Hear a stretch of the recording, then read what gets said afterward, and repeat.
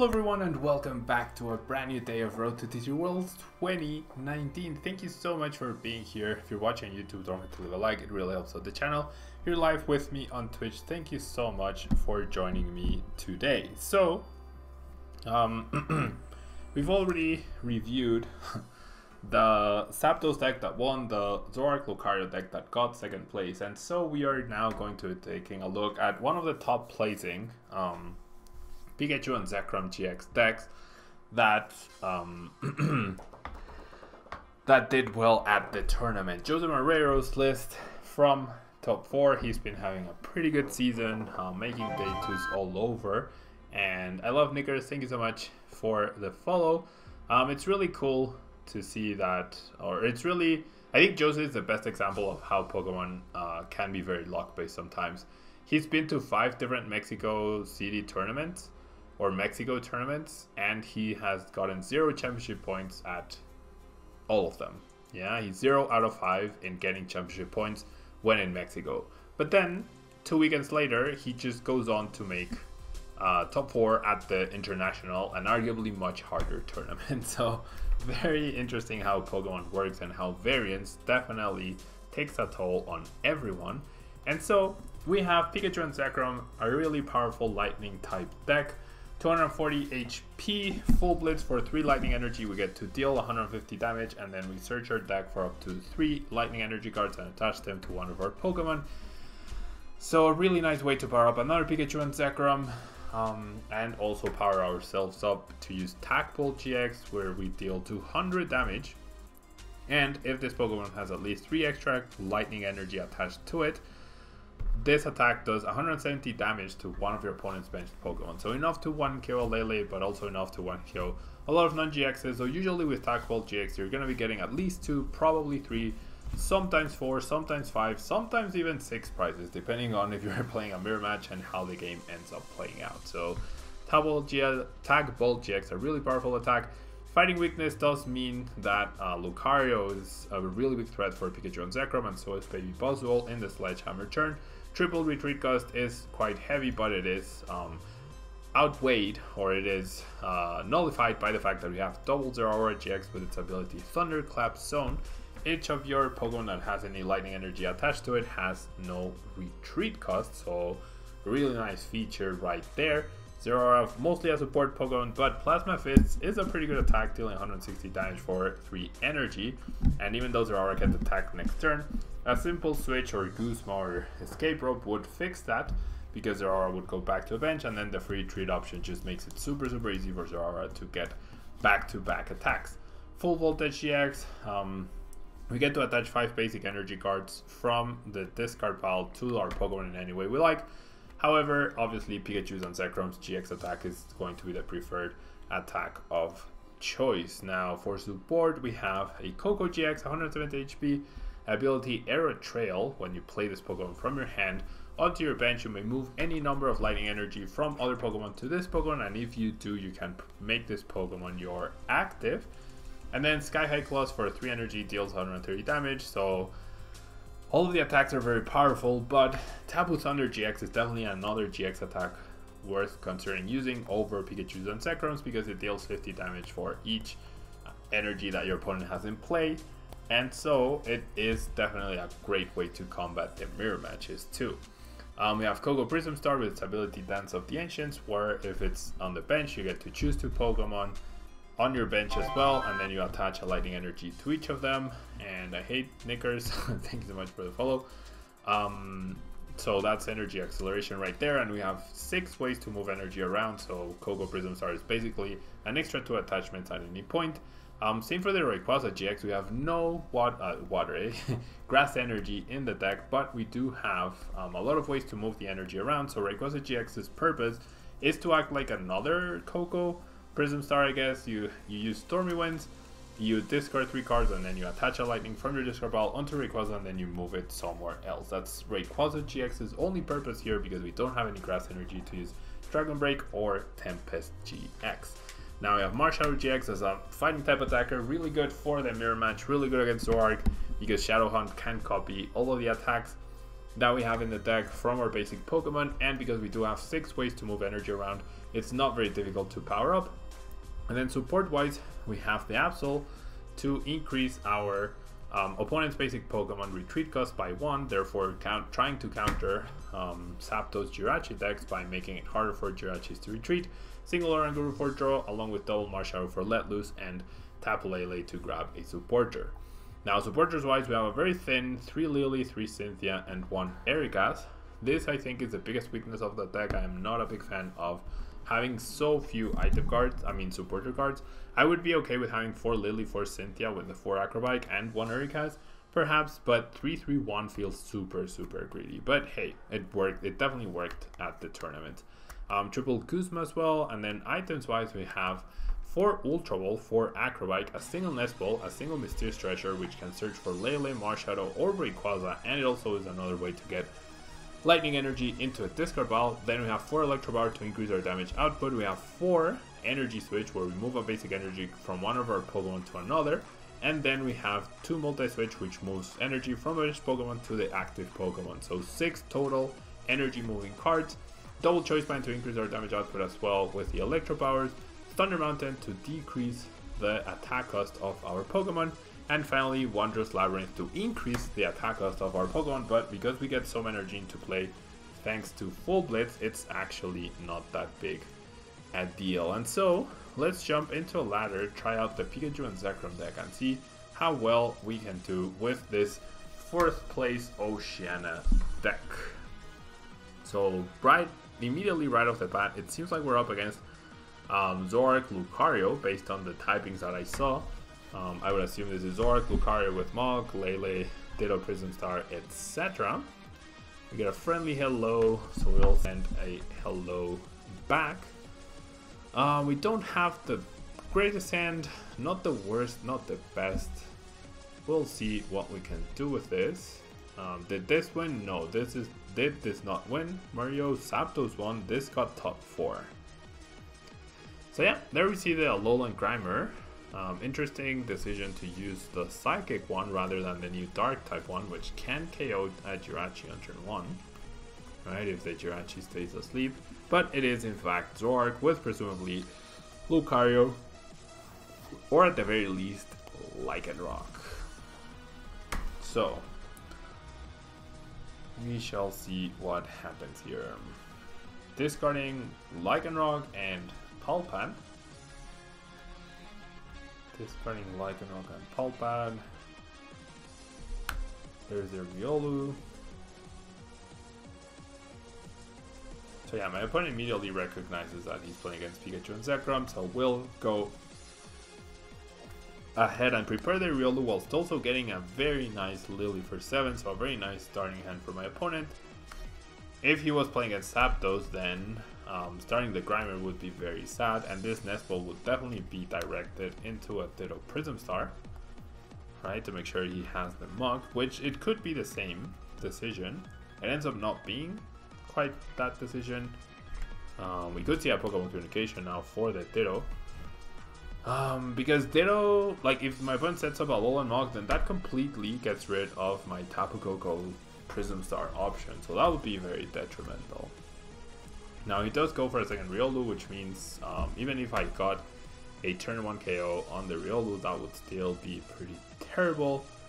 And yeah, my opponent had, to say my opponent had a solid start would be an understatement. So off of the Acrobike, I think I'm just gonna grab the Energy Switch, and then we'll play another Acrobike. I do find a Lily, that's the second choice band that's now gone, and my hand is generally not very good. My hand is generally just not very good, to the point where I am going to go ahead and find myself a Pikachu and Zekrom here. If my opponent has Lucario Guzma, then so be it. There's nothing I can do to stop that. And okay, so I do find energies, right? And I think it's just a pass here. This is a really awful hand. We don't have a good follow-up. We have Lily, which is horrible when you have a lot of unplayable cards in your hand. And thank you so much for the follow, Destiny Joe. We see Zoroark getting evolved immediately, of course.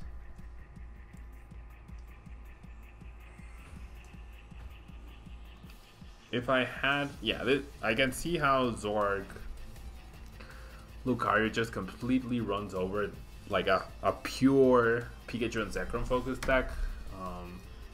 Wow, my opponent even got rid of a Guzma here to find a Lucario. So clearly, he has another Lucario. I mean, another Guzma. So very nice for my opponent.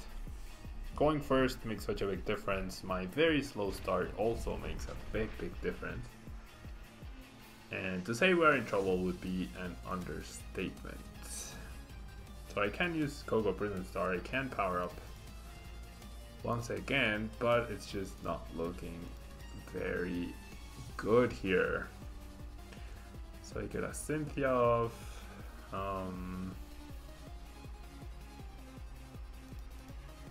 I can grab a Ray here.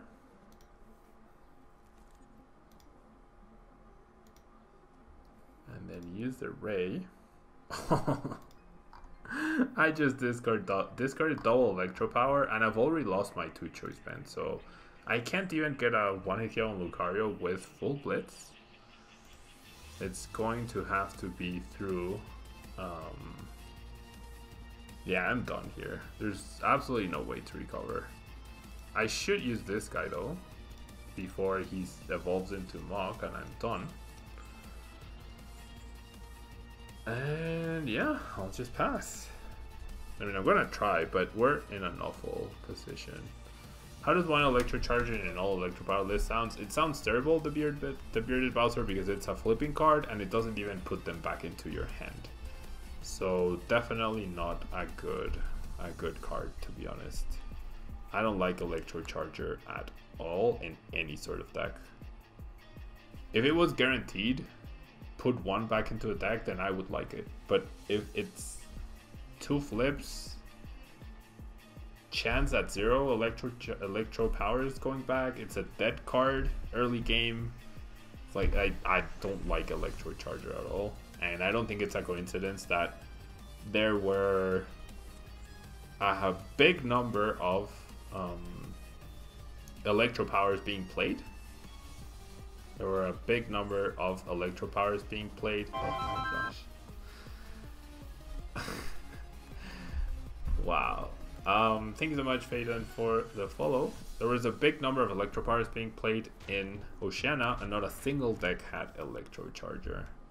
It's just playing flipping cards on purpose is just horrible. The effect has to be completely broken for you to risk the flips. Okay, so my opponent needs another energy to beat me, right? That's all my opponent needs. Yeah, that's all my opponent needs. So I'm just gonna, I can't even get a knockout. This is so bad. My opponent's turn 1 was crazy, my opponent's turn 2 was crazy, my opponent's turn 3 was pretty good, and our start was just abysmal. Yeah, exactly. For Electro Charger to be actually used, it would have to be either flip to put into hand or guaranteed to put back into a deck. The fact that it's a flip to put back into a deck, that is awful.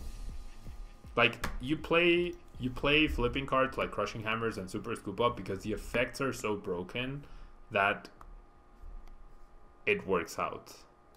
Yeah? What?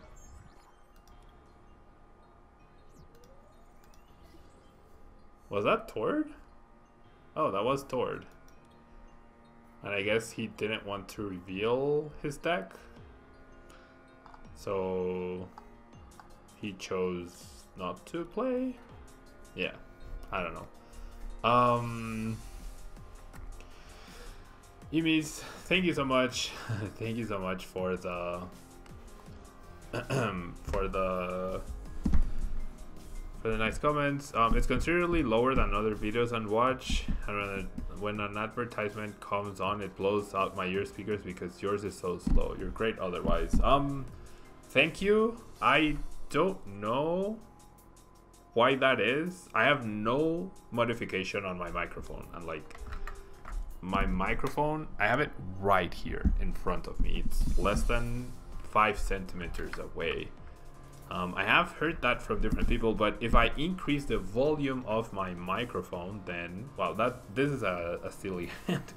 If I increase the volume of my microphone, then the voice starts getting distorted. Yeah, so I thank you for the feedback. I will look into it, but when I listen to my videos, they honestly sound okay. Like, I've had this feedback many times before, and when I listen to them, they've sounded okay, so I don't know what to tell you. Okay, so definitely gonna grab not Marshadow Lele.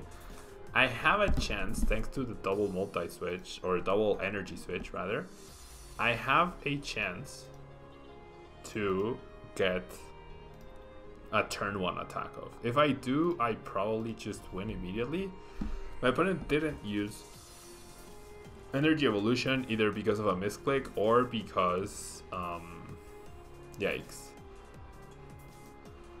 Oh my gosh. Everett didn't. I needed 1 Ultra Ball. I needed 2, well, I needed 2 Nest Balls rather, or 1 Ultra Ball. Mysterious Treasure.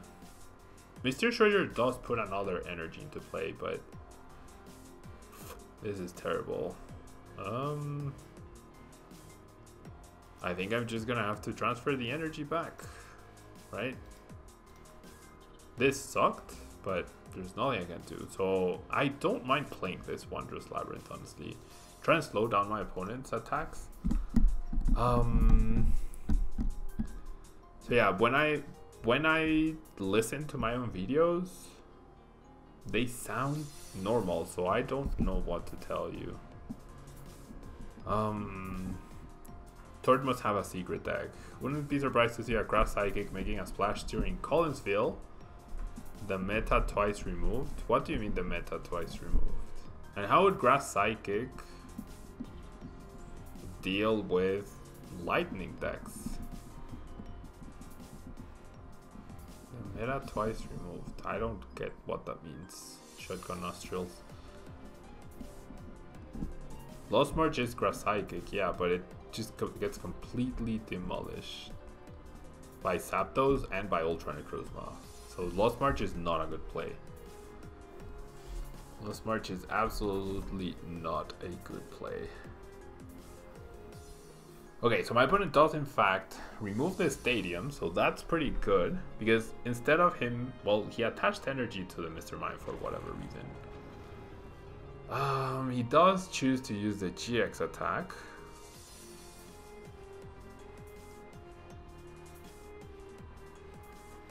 The thing is, Shotgun Nostrils, Zapdos is not weak to fighting. Zapdos wrecks fighting decks, and it will wreck Grass and Psychic. So it's not as simple as, oh, your deck is weak, therefore I win. It's like, Pokemon doesn't work like that. Pokemon definitely doesn't work like that. Okay, so I think I'm okay getting rid of one of these. And I'm not going to grab the Ray.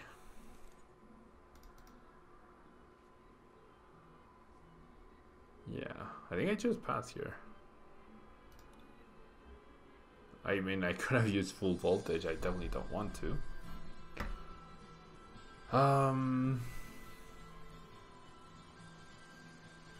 Yeah, no, I disagree. I don't think Grass Psychic is a good combination.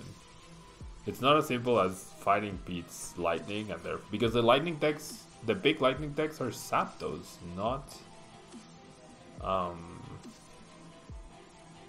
the big Lightning decks. The big Lightning deck, or the biggest one, will probably be Zapdos, not Pikachu and Zekrom. And Zapdos is weak to Lightning, so I don't know. Okay, so my opponent is really struggling here. This top deck is very nice. And then double Electro Power. does mean I get a kill with full blitz and I get to power up the bench friend. So there's the extra Pokemon. I will full blitz and Gekuga. I can show the list after the match, but it's already on limitless. It's literally the exact same list as the 4th place Jose Marrero, in case you wanna check it out. I don't know. Zapdos won the event past a two Acerola playing Zorg, so Mr. Mime is fancy, but it's like, think about this. Which deck plays Acerola? Zorg. Zorg is already going to play Alolan Muk, which stops Mr. Mime, and they're gonna now be playing possibly a heavier line of Alolan Muk. So having Mr. Mime to block an Acerola because it's a counter to Zapdos, which it isn't because Zapdos still won against an Acerola Zorg deck, which will now run a bigger line of Muk to counter Zapdos, which then stops Mr. Mime. So I disagree. There's not that much of a merit to the Mr. Mime, honestly.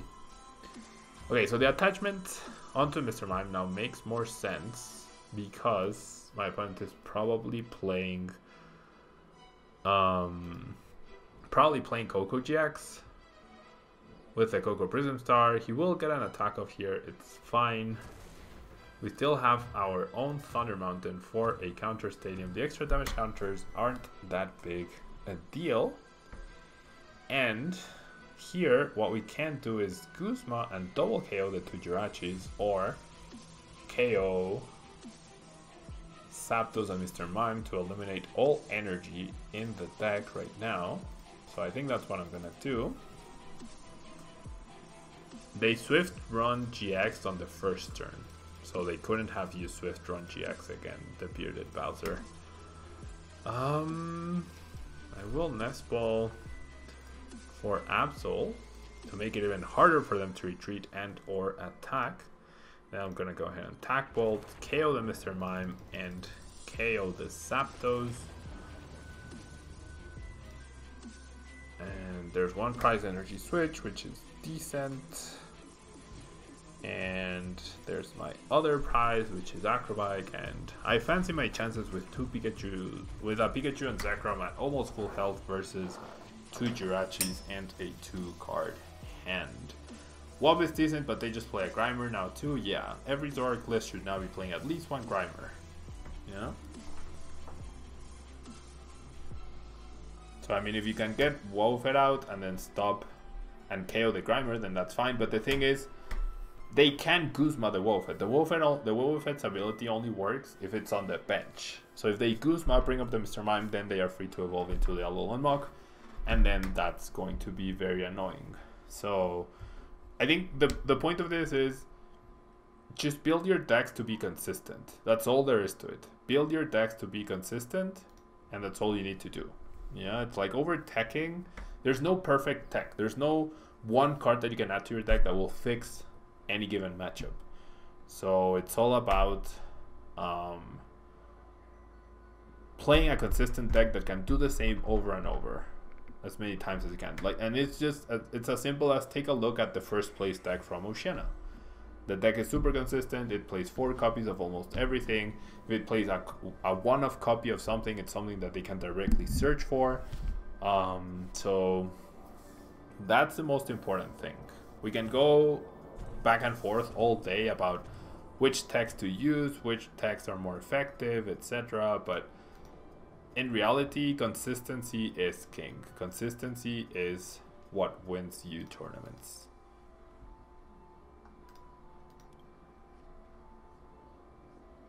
Okay, so I will counter this. Then I will bench this guy. I will attach. I will energy switch from this guy to this guy. And then I will Guzma and KO a Zapdos with the brand new Pikachu and Zekrom. And we should be good here. We should be good. I'm gonna leave one energy in the deck just in case. Free coaching, yeah.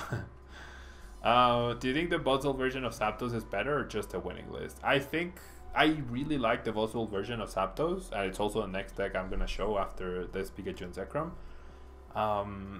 I do like it because it has more options against Orc. It has the Zebstrika as defense against Smog, and it has the Baby Buzzwole and Nihilego, both of which can get one-hit KOs out of the blue. So I do like that version a little bit more against the general field, though it's probably less good because it's less straightforward than the other version in the mirror match. Yeah, it's definitely less consistent. It has 3 less supporters that can possibly draw you cards, so that's the biggest deal. Okay, so my opponent really wanted to get at least a knockout here on a Pikachu Zekrom, other than the one he got on turn 2, I believe. So this is going to be it for my opponent. Pretty nice. Pretty nice. Okay, so as you can see, Pikachu and Zekrom, it's pretty powerful when it gets set up, when it's not getting one shot, but against Lucario, it can be a very difficult matchup purely because of the power that is in a 1-hit KO for a single energy, and where you immediately lose half the game after your Pokemon goes down. So that's gonna be it for Pikachu and Zekrom. I have another video on YouTube for Pikachu and Zekrom that I did on day 1 in case you want to see the deck more in action. It's a different list, but basically the same concept. And now we are going to be moving on to the next deck, which is Zapdos, Buzzwole, Nihilego, which got 5th place at the Oceania tournament. So don't go anywhere, guys. I will be right back in just a second. And if you're watching on YouTube, don't forget to leave a like. It really helps out the channel. Be right back, guys.